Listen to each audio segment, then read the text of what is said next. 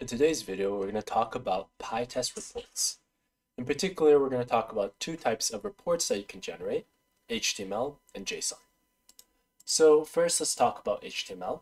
So this is a plugin for PyTest that allows you to generate attractive and comprehensive HTML reports for your test runs. These reports are easy to share and review, providing a clear summary of test results along with detailed information about each test case. So some advantages of using HTML reports is first is enhanced readability. HTML reports are more visually appealing and easier to read compared to plain text or JSON reports.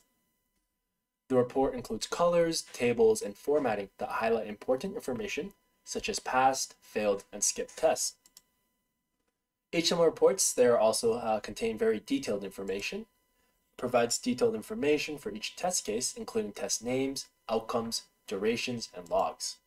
It also can include screenshots, logs, and additional data can be embedded within the report, offering a comprehensive view of the test execution. There's also ease of sharing. HTML reports are easily shareable via email, web links, or any file sharing service, making it convenient for team collaboration and review. They can be hosted on web servers for remote access and continuous integration systems. And then finally is customization. The appearance and content of HTML report can be customized to match your project's branding and requirements. Additional metadata, such as environment details and custom test attributes, can be included in the report. So next, we're going to talk about JSON reports. So JSON, pytest-JSON is a plugin for PyTest that allows you to generate test reports in JSON format. JSON reports are structured and machine readable, making them ideal for integration with other tools, further processing, and automation in pipelines. So some advantages of JSON reports are first, structured data. JSON format provides a well-structured hierarchical representation of test cases. It's easy to parse and manipulate programmatically using various programming languages. Also, JSON reports, it's easy for integration with other tools. JSON reports can be integrated with dashboards, reporting tools, and other systems for enhanced visualization and analysis.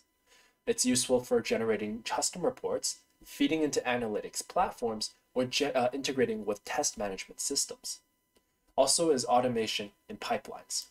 JSON reports simplifies automation by providing a consistent format that can be processed by tools to trigger alerts, generate summary reports, or perform other automated actions.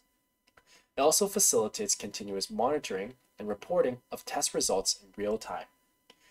It also provides detailed information similar to HTML reports, but in a different format. So it contains comprehensive details about each test case, including test names, outcomes, durations, and error messages. It also supports embedding additional metadata such as environment details and custom test attributes. And finally, it's also easy to share, so there's ease of sharing and storing. JSON files are lightweight and can be easily shared or stored for historical data analysis. And it's ideal for maintaining an archive of test results that can be queried or analyzed over time. Okay, so now I'm going to show you how we can run it in our own test. So what I'm going to do is I'm going to create a separate folder under our test folder right here. So this is a project I had from previously. If you're curious how we got to here, I would suggest you go look at our other videos, but it doesn't require knowledge of this other videos to understand today's video. So first I'm going to create a new directory and I'm going to call it report. And then under this directory, I'm going to create some new files. So the first new file is I'm going to create a Python file and I'm going to name it test1.py. And so because today's video, what we're mainly focused on is we're focused on how to use PyTest HTML reports and JSON reports. I'm just going to briefly go over the different tests that we're going to include in our test. And if you want to know more about how we came to these conclusions, again, I would suggest you either go to our previous videos or go look at some documentation. So the first thing I'm going to do is I'm going to create some tests. So let me go ahead and import some statements so that we have all the packages that we need. So import all the packages that we need. So one of them is pytest-html. So that's one thing that we import. And then let's also create a fixture, so a PyTest fixture for Chrome. So this basically will allow us to pass this Chrome browser into the other functions later when we do the test, and it'll have the Chrome options saved and the different drivers saved. Now let's go to our first test. So in our first test, what we're going to do is we're going to assert the page title on this website. So we're going to visit this website right here. We're going to sleep for 2 seconds. And then what we're going to do is we're going to assert that the current website title is equal to this, and the current URL is equal to this. Now, I made it so that this title right here is wrong on purpose, so it should show us that the test failed. So now let's move on to the second test. And I'm just going to go ahead and copy this over. So what this test does is this test goes to this URL, and then it fills out the form. So it fills out the name, the email, the phone number, and then it finds the submit button. It fills it in, and then it will submit ultimately. And then it will basically submit this and see if anything goes wrong. So now I'm going to show you the third function. So the third function, it is our last test. So in this one, what we're doing is we're passing these parameters into this test. And these are basically parameters of golf courses that we want to search. So we go to this URL, and then we find the search box and the search button, and then we send these golf courses, and we search for them, and we see if anything goes wrong. So those are the 3 tests in this function. And now we're going to show you how we can create PyTest reports for them. So one thing that we have to do is let's open a new terminal. So I'm going to go here, and then I will go to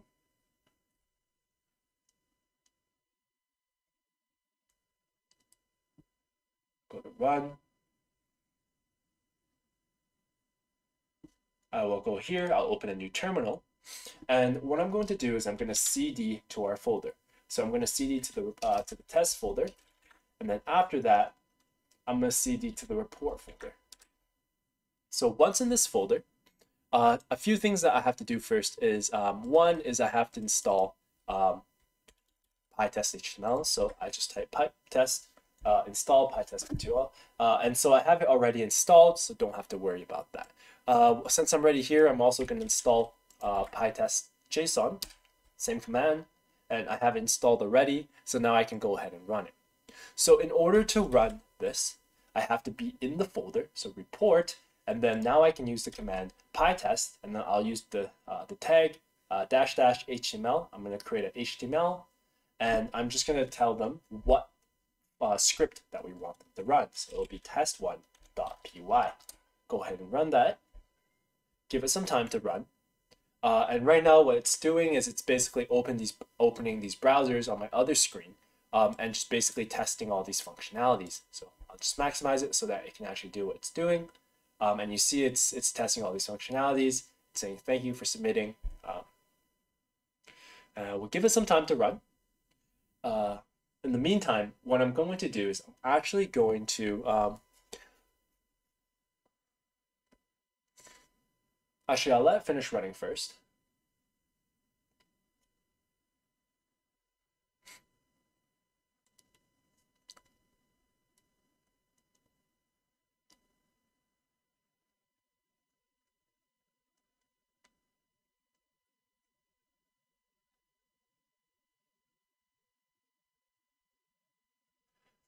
And give it some time. It's almost done. It has 5 tests to run total, and there we go. So we see that it's done running. It says it failed 1 because we made the assert statement wrong on purpose, and it passed 4. And it took 62 seconds to run. So let's look at this report that we made. You can open it in your browser. So open in browser, and then let's just use Firefox. And this is the report.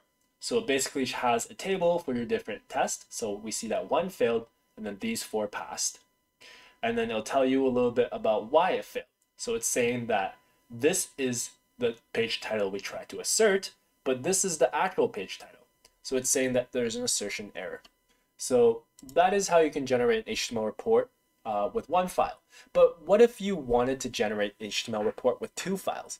Well, one thing you can actually do is you can use the same command, and then you just press space, and then you can press test, and then you can enter test2.py.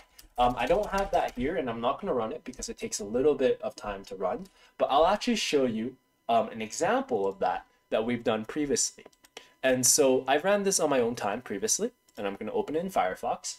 And this is basically all of them combined. So if you run multiple different files to combine, you can see that it'll just append the different tests here. And we see that our tests from earlier, we have those errors, and then we ran 5 tests roughly, and then all the other tests afterwards, that's from a different script. So this is HTML reports, and you can see that it's very easy to see. Let me show you how you can run for JSON reports. It's exactly the same thing basically, but the only difference is that you have to use the tag JSON. So --JSON and then JSON. And then what we're going to do is we're going to do test1.py, and then we press enter. And again, it will take the same time to run because it has to run all the different scripts, but the format will be different.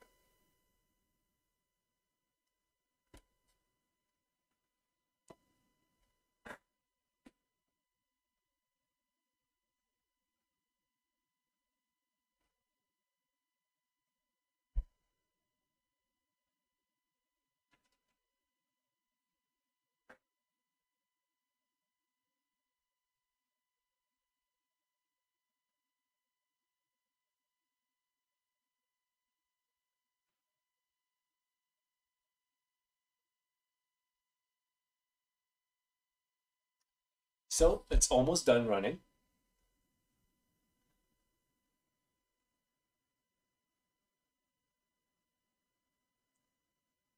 And there we go. So it finished running, and it said that there was 2 errors.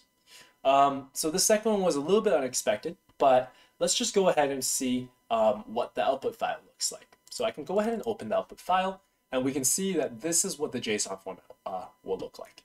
It'll just be consistent of a bunch of different keys and values. And so if we go all the way to the right, we will actually see that it contains a bunch of information, but it's just very hard for the human to parse, but for the computer, it's very easy to parse. So for example, if we go to the summary, let me see, if we go to the summary, if I just search up summary, right here, if I go here, it'll basically tell you that 2 tests failed and 1 passed, and the number of tests run and the duration it was ran. So you can still parse very informative information from this JSON file, but it's just a little bit harder for the human to test. And yeah, so this is how you can run using JSON. And again, same thing. If you want to run multiple tests at once, you would just add another test script here, and it would just generate all the tests in one JSON file. Now, if you found this video helpful, please give this video a like and subscribe to our channel. Thank you for listening, and we look forward to seeing you next time.